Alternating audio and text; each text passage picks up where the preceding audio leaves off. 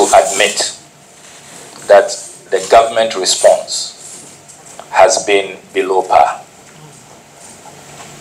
The government response has not been worthy of commendation. And put yourself in the shoes of fellow Ghanaians who woke up one morning and lost everything, all their livelihoods, everything washed away. They have absolutely nothing left. And they have had to put up in tents for almost a year. No places of convenience. The last time the Akosombo Spillage Committee set up by this house and the Speaker visited us, even water at the camp had been disconnected. And that was the third time I had to pay the water bill of the people. It's as though we want to push them, you know, to achieve what I don't know. So, Honorable Minister, a whole year, is this the best your ministry can do? And as you respond to that, can you tell us specifically, with this first phase of 115 contractors behind schedule, what is the new date of completion? And then the second phase, the 1,010, can you tell us specifically when you will start work on the 1,010?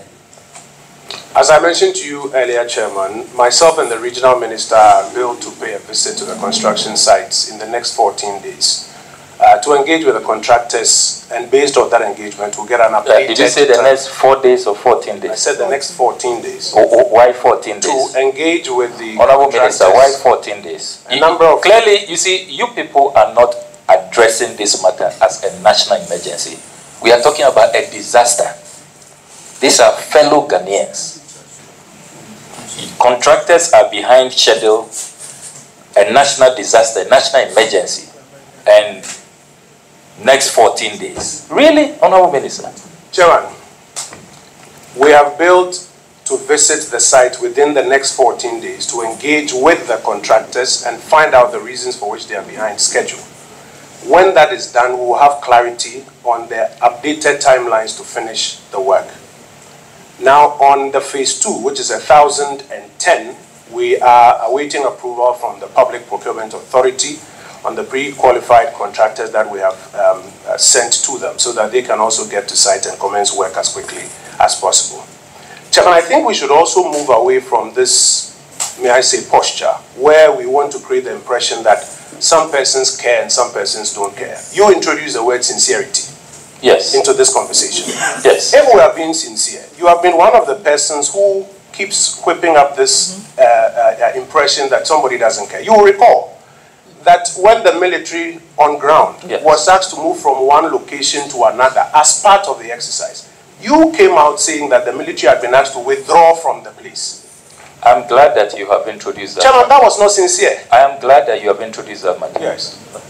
What your government did, what the Commander-in-Chief asked them to do, was rather the insincerity.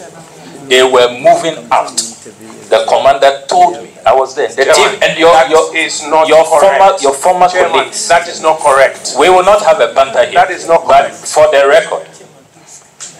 record, and this is my committee. You don't come here and dictate. I'm the chair of this committee. You have asked me a question and I'm responding. And you introduced the word insincerity. I'm respectfully submitting to you that when you announced the whole republic that the military had been asked to withdraw from the Volta region, Chairman, that wasn't sincere, because the military had not been asked to withdraw from the entire Volta region. They had been asked to move from one place to the other. That wasn't sincere. I am putting it to you. And I think that was an afterthought. After I exposed the government. Chairman, can I speak? Can I speak? Of course you can speak. But I am the chairman of this committee, and I will regulate this meeting.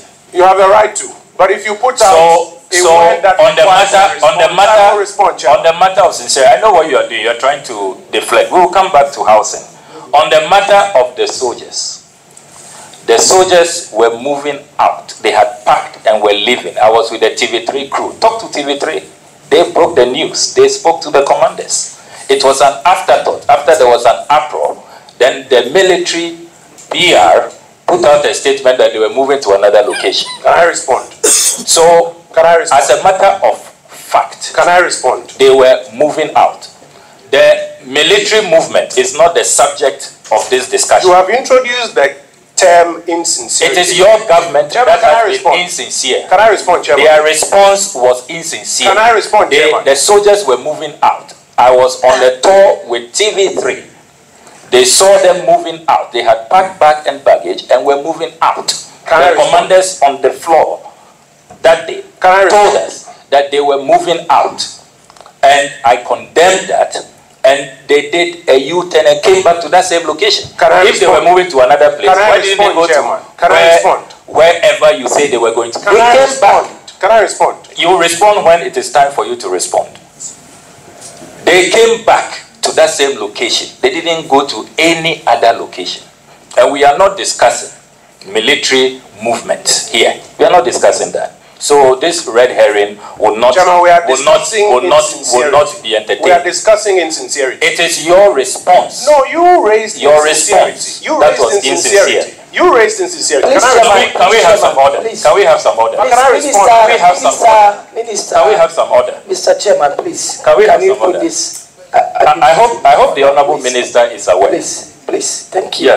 Yeah. Thank you, Honourable. Yeah. I hope the Honourable Minister is aware that if this committee is not satisfied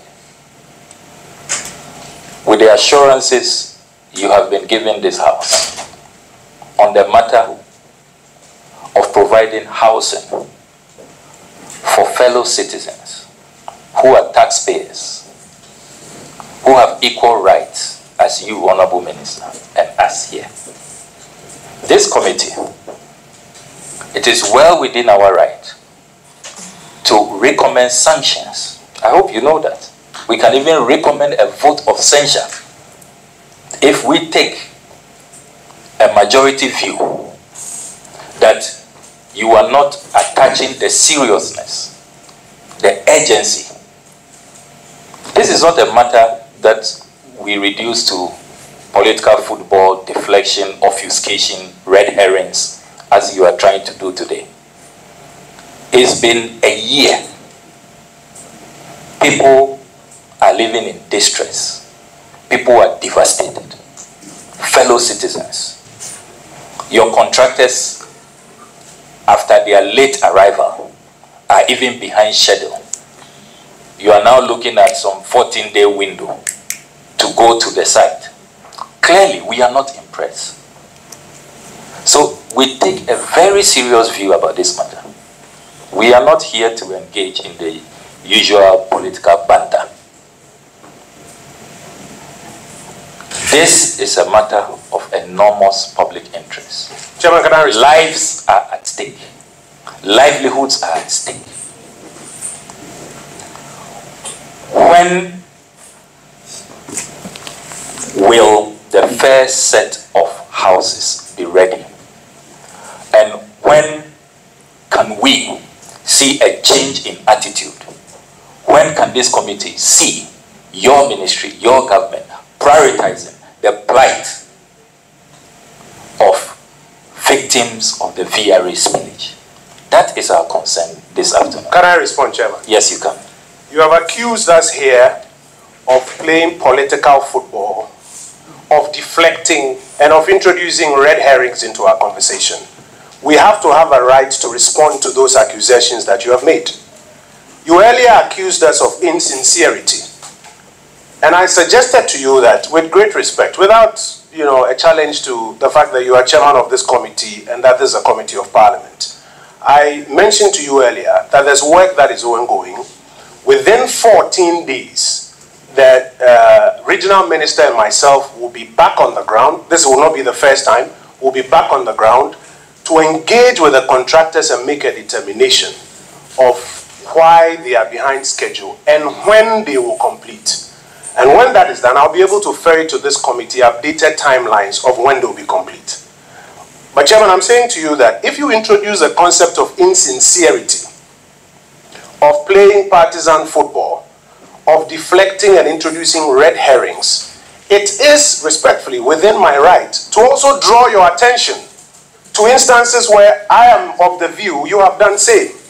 But I don't think that that is what we are here to do for the benefit of the Ghanaian people. For the people in these areas, the number one interest that they have is that we complete these projects on time for people to benefit. But if you choose, Chairman, respectfully, to accuse me before the whole country of playing partisan football, not being sincere, of deflecting and of introducing red herrings, then I have a right in my own defense to draw your attention to instances where I believe you have done same. I don't think that's what we are here to do. Specific on this matter, within 14 days, myself and the regional minister will be on ground once again. We will engage with the contractors. We will have clearer timelines, which I will share with you. If we want to go into the questions of parliamentary football and deflection, I don't think that you intend to use your committee as a bully pulpit to invite ministers and make these accusations and not give them an opportunity to answer. Honorable Minister.